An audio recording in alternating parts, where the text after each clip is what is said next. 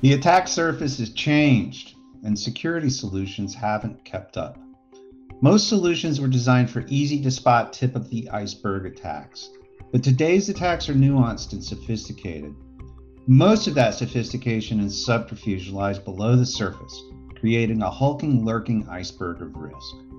The attack surface has changed, but attack methodologies have evolved as well. Today, attackers come in low and slow.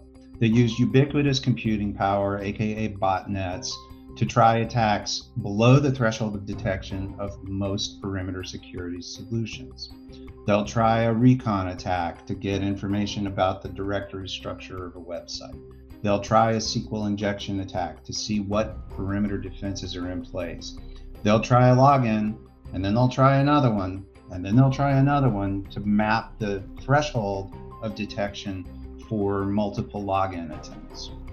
All of these things have evolved and have now been weaponized into vast botnets of attack bots that are using these sophisticated methodologies to get around defensive from traditional WAFs and other next generation WAFs.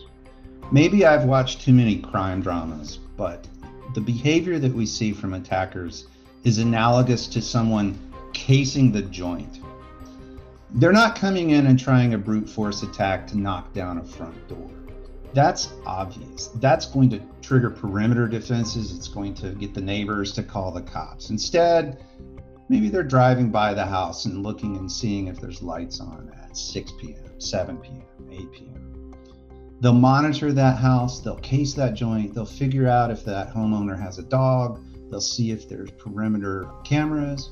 With that metaphor of casing the joint, we see the kinds of evasion techniques in a real world crime that we're actually seeing in cybercrime. Those evasion techniques as applied to web app security means that users are changing their IP address. Attackers are changing their IP address. We've seen botnets cycle through 45,000 IP addresses in an hour.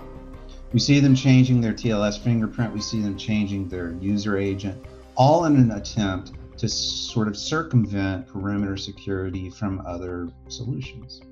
Sophisticated attacks require sophisticated solutions.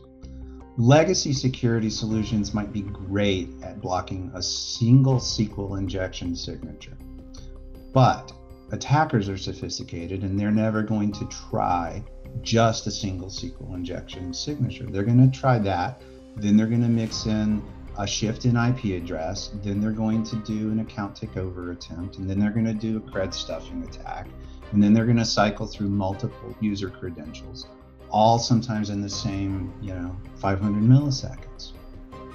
You're the captain. You're navigating a hostile sea of risk. You've got your crew out on the bow doing iceberg watch. That's great.